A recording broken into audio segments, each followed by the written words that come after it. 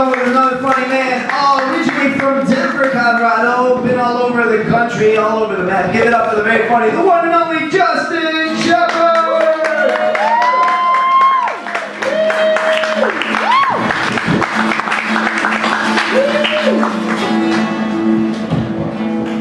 Hey there, Rockpaper.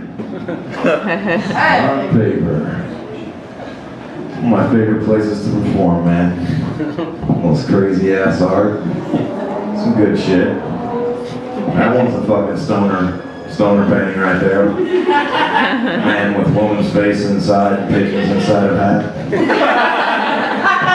A classic. Got Jane Lynch scratched in the face by a tiger over there.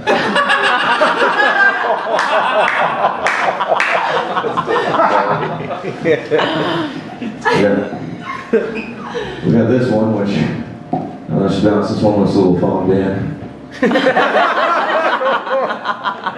I know there's some art people in the room. This one looks like that project you had to do the next day at 10 a.m. You up at 2, like, fuck, what am I gonna do? Pour some watercolors on that bitch, see what happens. I'm just kidding, I hope that person's not here. That's anybody's art, I'm only kidding. They're jokes, it's comedy, comedy! Socks, anybody still losing socks? In the dryer?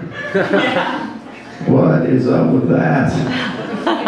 What's the deal with losing socks? It's 2013. Can we get a system to get these things under control? The other day I lost a dress sock. I wanted to think to myself, well, somebody's doing some fancy masturbating later. Gold toes. Turn into white toes.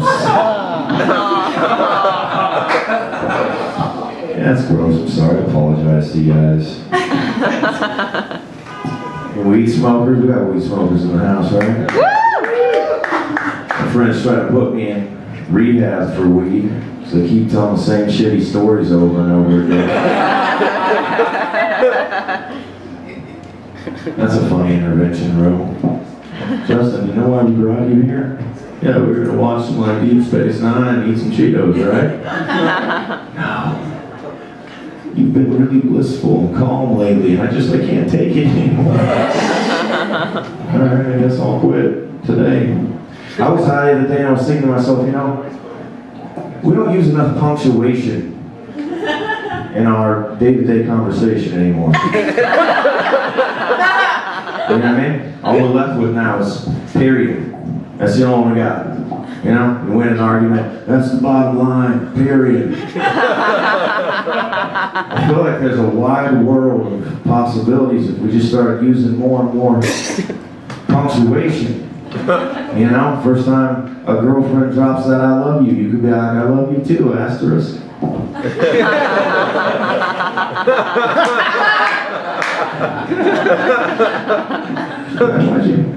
Why'd you say that asterisk? Well, to be honest with you, I said that because open parentheses, I want to have sex with you, close parentheses. Question mark? Try it out, people. It might work. I'm getting older. Me and the wife are talking about having kids. I've been staving it off. I was using the mind calendar, but that passed. The fucking world didn't end. We can't have kids. The world's gonna end.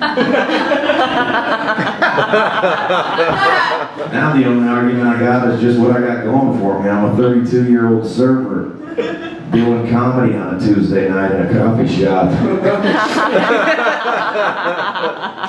And I can think to myself, what does a guy not got to do to not have kids?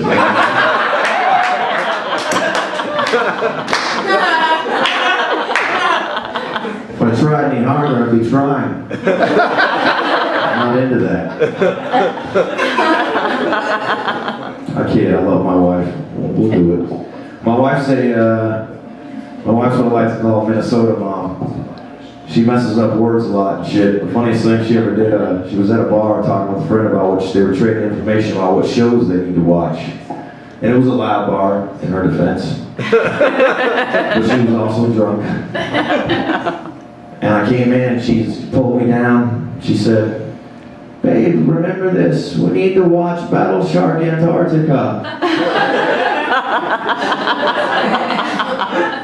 And I was like, "Battlestar Galactica? No, Battle Shark Antarctica." And then all I could think to myself was, that sounds like a fucking billion times better show than Battlestar. I watched the shit out of some Battle Shark Antarctica. It's all about compromise, man. We wanted a pet, she wanted a cat, I wanted a dog, we couldn't decide, so we got a fox. Gotta meet in the middle, people. I was laughing the other day because I went into I was at the grocery store in the self-checkout, which, not to touch on that for too long, but what a fucking useless invention that is. It's the longest line in the goddamn grocery store, there's always 4 idiots going, "I got a tomato, I don't know."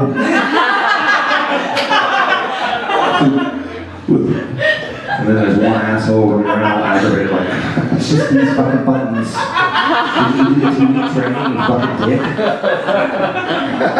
Anyway, while I was standing in line, I saw this fucking Cosmopolitan that said, on the front of it, I started laughing out loud because it said 19 things your JJ wants to say to you.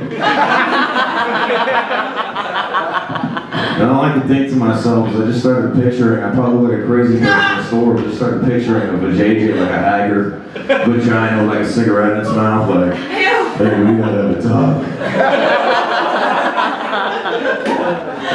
You know, stop putting shit in my goddamn mouth. Put some teeth every once in a while. Also, do you smell that? It's a little hot in here. Can we get a thong or something? That's 3 of the 19 that I've come up with so far. I'll get the rest. But ladies, I'm gonna say one thing.